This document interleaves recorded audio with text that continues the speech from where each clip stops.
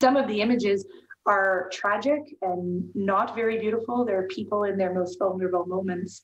But those who've participated often have a message that they want to share with the public. These are the moments we don't see on the news every day, but these photos put a face to the pandemic and take us beyond the daily statistics.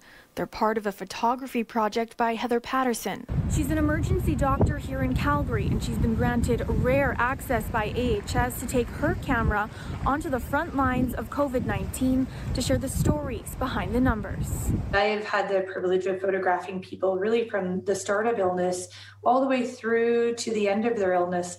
Sometimes those stories are very sad and tragic, and sometimes they're happy endings.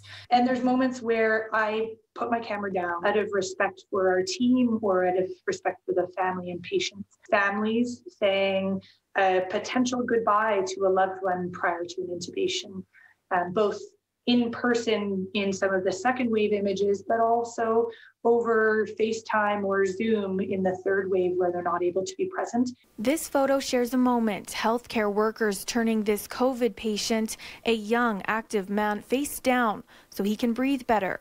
Patterson writes, he's someone's dad, husband, son, brother, and friend. She's hoping these images will encourage people to get vaccinated, something she's also now been able to capture. I find that watching people receive their vaccines is such a hopeful and optimistic part of the pandemic. The project has shown Patterson the importance of humanity in medicine for both patients and healthcare workers, and she hopes the photos will do the same for others who see them. As we progress through this pandemic, I think many of us are quite fatigued and tired of what we've been experiencing as a whole through the pandemic. And by moving us from statistics and numbers to learning about individuals and seeing what it actually looks like and feels like, I think we have the opportunity to generate empathy and compassion. Patterson is working to have the photos published in a book, with all proceeds going to COVID-19 charities.